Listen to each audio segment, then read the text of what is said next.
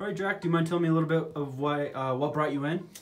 I was having pains in my left shoulder due to my neck being bent the wrong way, I guess. I've been to chiropractors, I've been to physical therapists for 3 months or 4 months, and it did nothing. Literally just kind of suppressed it for a little bit, and then it just went back to where it was. And once I started coming here, it just, after about 4 weeks, 5 weeks, the pain started going away more and more and more. And now, after about 8, 10 weeks, no more pain.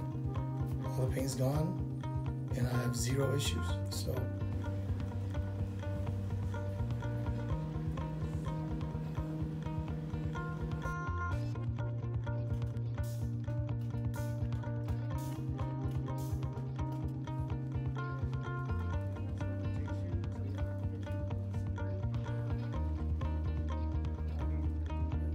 That? You see it one side is worse than the other? What do you think? One side was low back?